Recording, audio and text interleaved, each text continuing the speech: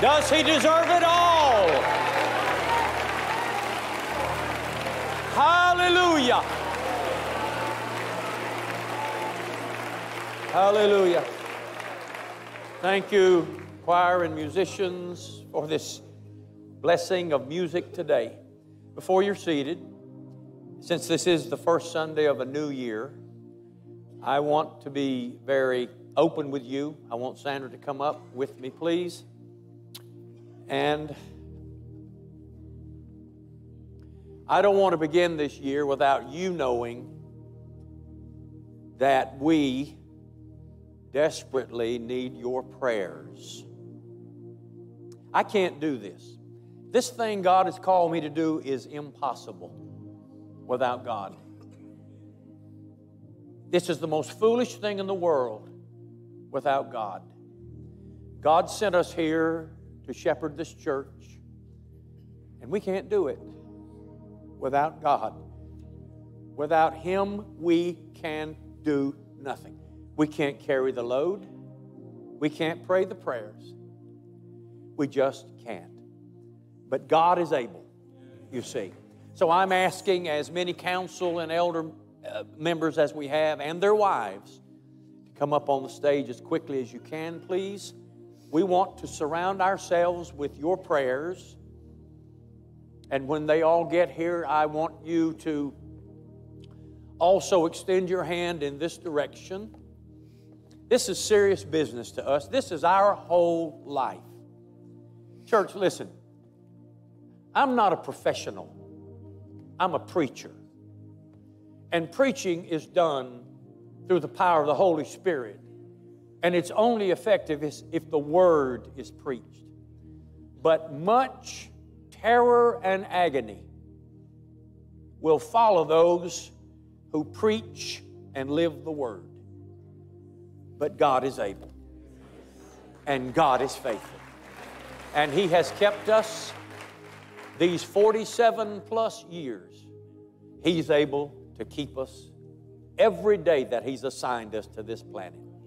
So come on in, lay your hands on us, please. Don't just go ahead and pray out loud, and you join too, please.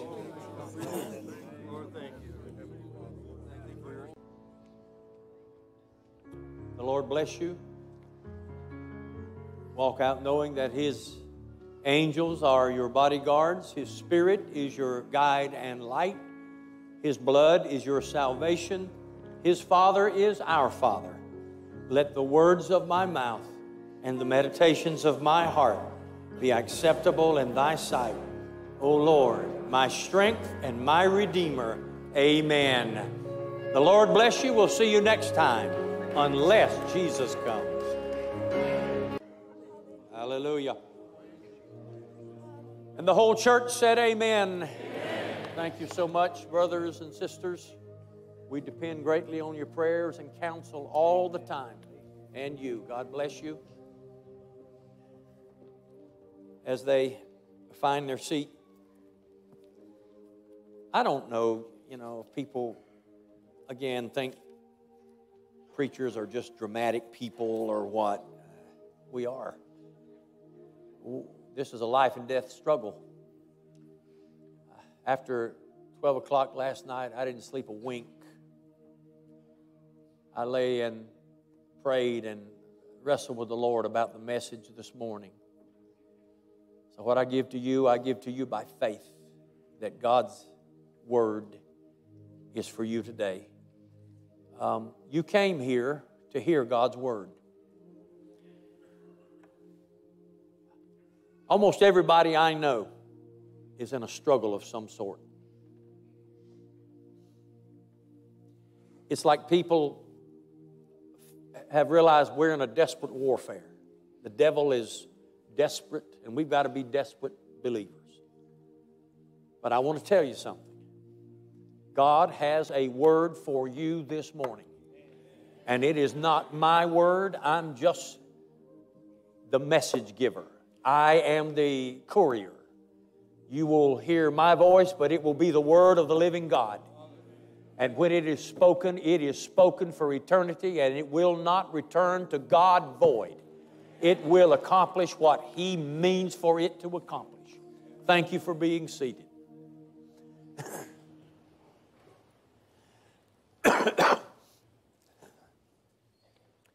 I'm in the 48th chapter of Genesis. Some rich, rich soil right here.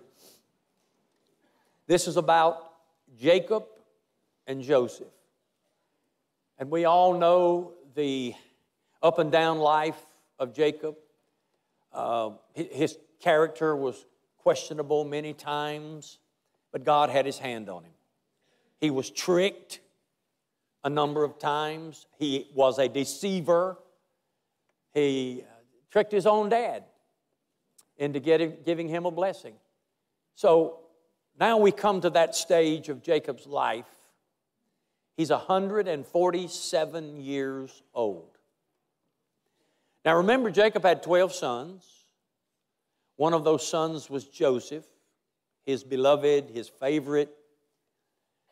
And this son made all the other brothers mad. He was arrogant. If I had a sibling that said, one day you'll worship me, I'd throw him in a well too. I'd sell him to somebody. And that's what he did. He didn't have enough sense to understand that God was using him, and made his brothers so mad that they did indeed sell him, and he ended up in Egypt, but God was with him. And in Egypt, God showed him favor in Potiphar's house for a while. And then, of course, you know the false accusation, and now he's thrown into prison again. But God was with him. And it is honestly one of the most beautiful stories. I could read it over and over and over again. He's in there for something he didn't do, but God was with him. And at God's timing, in God's way, God brought him out because he could read visions and interpret dreams. And Pharaoh had one, and he interpreted it. And God moved the heart of the king, and the king suddenly declared Joseph to be the second greatest power in the empire. And all of a sudden, the prisoner became the prince. But God had a reason for his pain. He always does.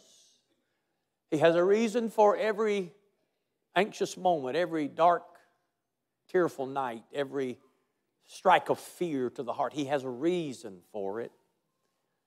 And that reason was to preserve Israel's lineage.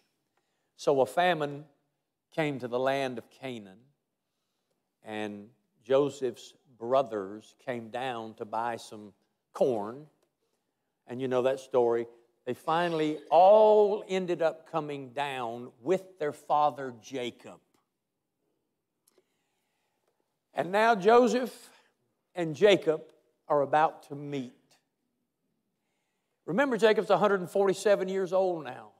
Many, many decades ago, he thought Joseph was torn to pieces by a wild animal. He thought he had lost his son. He said, I'll never see him again. But God knows what He's doing. And so when the brothers got into the court of Joseph and he revealed himself to them, they thought, well, now he's going to kill us. He's going to pay us back. Here's what he said. You didn't put me here. God put me here. You'll have to forgive me this morning. Just let me be who I am, all right? This stuff tears me up. I see the goodness of God, the hand of God. When nobody else can see things, God knows what He's doing. You didn't put me here. It was God that put me here to preserve your life. You tried to kill mine, but God sent me here to save yours. So they brought their father down, and they're about to meet. And it goes something like this. Jacob is talking to Joseph. Now, Joseph comes into the room, and Joseph has two sons now, Ephraim and Manasseh. These are Jacob's grandsons. Long ago, as I was returning from Paddan Aram, Rachel died in the land of Canaan. He's telling Joseph what he's been through. We were still on the way some distance from Bethlehem, so with great sorrow I buried her there beside the road. Then Jacob looked over at the two boys. Are these your sons? He said. Yes, Joseph told him. These are the sons God has given me here in Egypt. And Jacob said, bring them closer to me so I can bless them. Jacob was half blind because of his age and could hardly see. So Joseph brought the boys close to him, and Jacob kissed and embraced them. Listen to these words, church. Then Jacob said to Joseph, I never thought I'd see your face again, but now God has let me see your children too.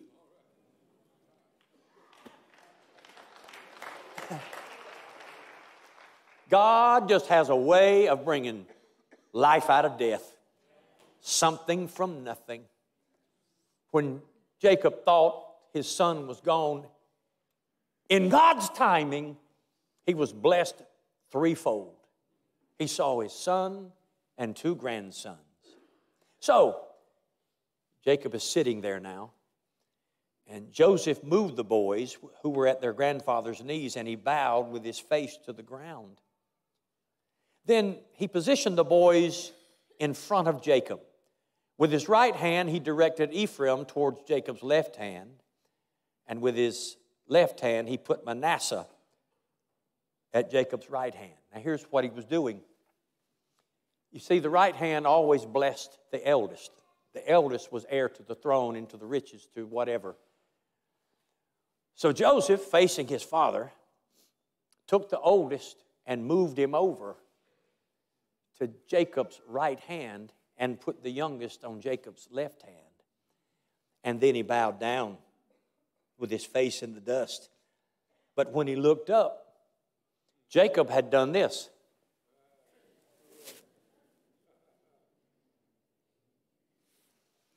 And he said, Father, no, that's not the way it works. You see, he thought his dad was just really old and more than half blind and maybe just a little senile. He didn't know what he was doing. Dad, you can't do that. That's not the way it works. The eldest goes under this blessing and the younger one on this side. It doesn't work that way. And Jacob said, I know what I'm doing. I know what I'm doing. Brothers and sisters, I wonder if that's a lesson we need to learn about living every day, trusting in the Lord with all of our hearts. When we come to God with a need that absolutely we cannot handle, when we come with broken hearts, swollen faces from crying, and we present our petitions to God, and somehow God seems to be doing it backwards, and we think, surely He's not blind to this situation. Surely the Ancient of Days is not too old to know what I just prayed for.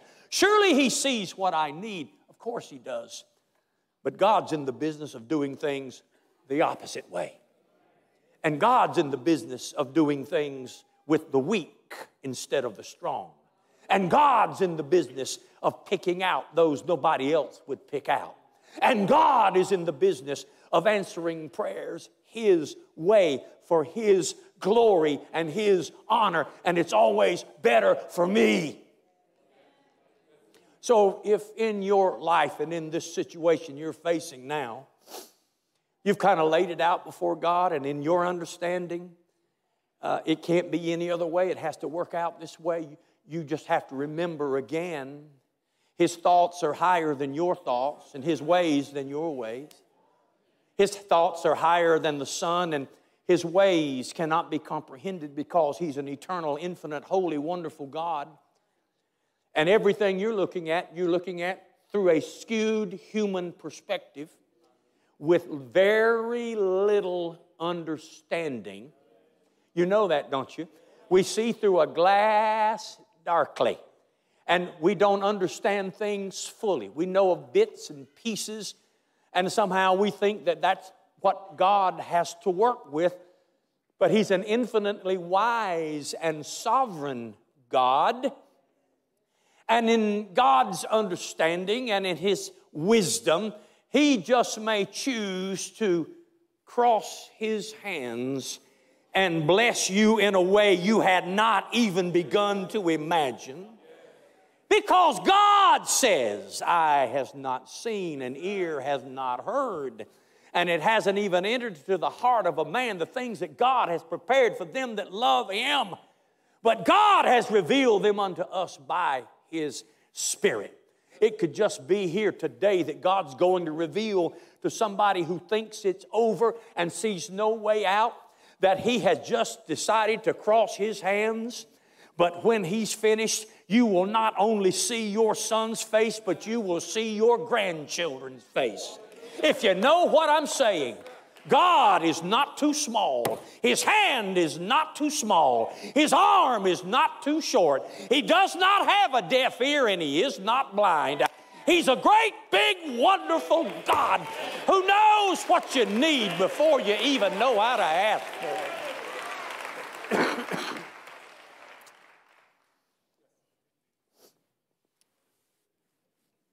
I know what I'm doing, son. I know the plans I have for you. Plans to prosper you, not harm you. Plans to give you hope and a future. That's what God has designed for those that love Him, for His chosen. Remember last Sunday, I stood about right here and quoted that verse of Scripture. That was spoken to a people who were in slavery under harsh conditions.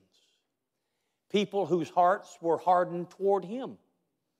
But in the middle of it all, He said, I know the plans I have for you. These are plans that will prosper you, not harm you. These are plans that will give you hope and a future. I don't really know what any of you are going through, really. I'm not even sure I know what I'm going through. But I know that there are people here today grasping and wondering where God is. I know you came to church today saying to God, could you speak to me? Can you help me through this situation? And I want to tell you, look in my eyes, please. God has already worked it out.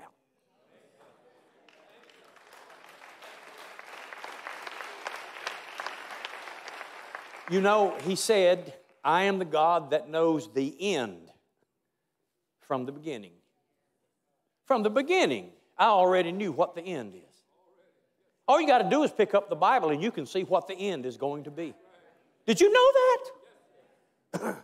So where I am right now, this light affliction, which is but for a moment, is producing for us a far more exceeding and eternal weight of glory. While we look not at the things which are seen, for the things which are seen are temporary, but the things which are not seen are eternal. Therefore, our outward man is perishing, but our inward man is being renewed day by day. Turn your eyes upon Jesus. Get your eyes off the situation. Stop listening to the hoots of the devil. Stop resting your understanding on a world that's fading away. Quit looking to people for your strength, your help, and your hope unless they are believers, brothers and sisters in Christ who can embrace you and cry with you and help you. No, turn your eyes upon Jesus. He knows what He's going to do. as I stand here now preaching to you, you have no idea what the Lord has laid up in store for you. You just don't. It's better than you thought it would be. In fact, if you remember in John chapter 6, when Jesus was teaching and about 5,000 people showed up, and it was late in the day, and Jesus looked at Philip and said, now, what would you do? In your thinking, in your world, in this society and this economy, what would you do to feed all these people? And Philip said, why, Lord, if every one of us worked 5 months and got 5 months' wages, we couldn't buy enough bread for these people. Now notice what the scriptures say.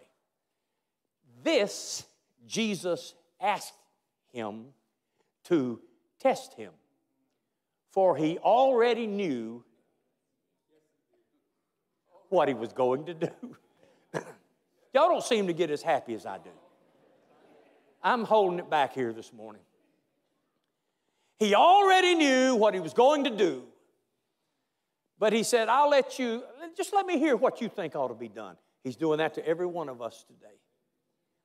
And when I take my eyes off Jesus, and when I listen to somebody else's word other than his word, that's when I begin to think about wages, enough money, how we're going to do this, what's the right way to do it.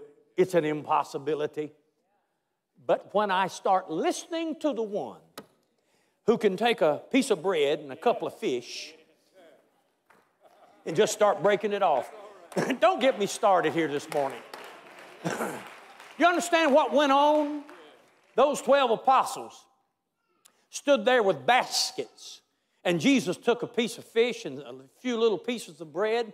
He said, Bartholomew, come here just a minute. Fill it up. Go feed the people. Thomas, come here. And the people are going, what is this? Where is he getting all that bread? James, come here. Go ahead, Thomas. Feed them. Something out of nothing. A whole lot out of a little bit. That's the way God is. Folks, there's no limit to what God can do. There's no problem too big. There's never too many people. Want me to tell you something else? I'm trying not to get off the subject, but I need to tell you something else here. The Bible says they had so much left over that it filled up 12 baskets full. And the very disciples that handed it out got to take a basket full home with them. This is not a small God. This is not a limited God. This is a God that says, ask largely. Ask anything in my name and I will do it. I already know what I'm going to do. A few days ago, I got some information that made me so scared and so sick. You ever have those feelings? That hot nausea, and you think you're going to throw up, and fear that makes you sweat. And I had to go up to the bedroom, and I fell down between the bed and the wall in a clump. It was a pitiful, miserable sight to behold. A man in a ball, scared, about to throw up, tears welling up in my eyes. I pulled myself up, got on my knees, and there was my Bible. I had left it on the bed that morning when I left, and I opened it up. Have you ever been there when you don't know what else to do? And I opened that Bible up, and I read these words. I wait quietly before God, for my victory comes from Him. He alone is my rock and my salvation, my fortress where I will never be shaken. Let all that I am wait quietly before God, for all of my expectation is from Him. I took a deep breath. The Holy Spirit spoke to me at that moment and said, could it be that you are expecting more from the devil than you are from me? Who heard it? Are you Loran, are you expecting the devil to do more than you're expecting God to do? Oh, you expect the devil to steal, kill, and destroy. You expect fear to rise up inside of you when the news is bad and the outlook is bleak. You expect the devil to run you ragged, chew you out, beat you up, ream your heart out, jerk tears out of your eyes. You expect the devil and his crowd to be stronger than you are. But have you forgotten who I am? What in the world are you looking in that direction for? All of your expectation ought to come from me. So what if the devil steals, kills, and destroys? I'm a God that gives back. I'm a God that raises from the dead. I'm a God of victory. I'm a God of provision. I'm a God of redemption. I'm a God of salvation. There is nothing too hard for me. Your enemy is limited. He can only do what I let him do. But there are no limits on you because of me. I'm in you. You are in me. I fill the universe. I made everything by the power of my word. If my word abides in you and you abide in my word, you can ask what you will and it shall be done unto you. Who believes what I'm preaching here?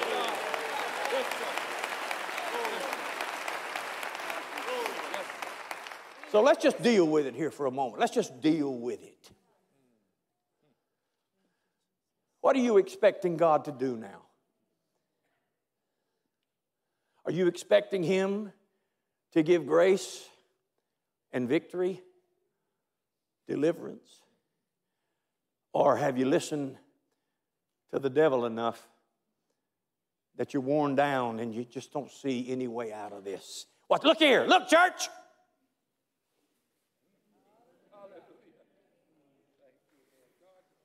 God is able. Someone directed me to Lamentations chapter 3 between services. Listen to this. The thought of here it is. Everything I had hoped for from the Lord is lost. That's a sad man right there. The thought of my suffering is bitter beyond words. I will never forget this awful time as I grieve over my loss. Yet, I still dare to hope when I remember this. The faithful love of the Lord never ends. His mercies never cease. Great is His faithfulness. His mercies begin afresh each morning. I say to myself, the Lord is my inheritance. Therefore, I will hope in Him. The Lord is good to those who depend on Him, in those who search for Him, in those who wait quietly for Him. I will say to you again this morning, it may look like it's over, but there is always hope in God, because His plans are for your prosperity and your good, to give you hope and a future. Somebody ought to shout amen. So, why don't you just watch God work? Why don't you just step back and say, all right, all of my expectation is from you. I'm going to watch you work. Because all things work together for good to those who love God, who are the called according to His purpose. If you believe it, slip your hand up. Do you believe it? All things. All things. All things. And God has given me, us, the privilege to suffer just like Joseph. He trusted Joseph with suffering. He trusts us with bad situations, some pain and problems, so that through that others can be blessed. And the whole church said, amen. Here's what I want to do. I'm going to ask those same council members and their wives to come and gather across the front here as quickly as you can. I told the early service this morning, we're going to do a lot more of this in 2024. We're going to have a lot more family time in church. We're going to pray for one another, care about one another. We're going to bless one another. So, if you are here, of course, if you're here, you're hearing this. But you're at a tough place right now. Let me tell you, these people have all been in tough places. Tough place right now. Tough place. Oh boy, tough places. The people who are most effective in praying are people who pray out of their pain, because that is raw faith in God. So I'm going to ask you, if you have a need, if you want to give something to Jesus,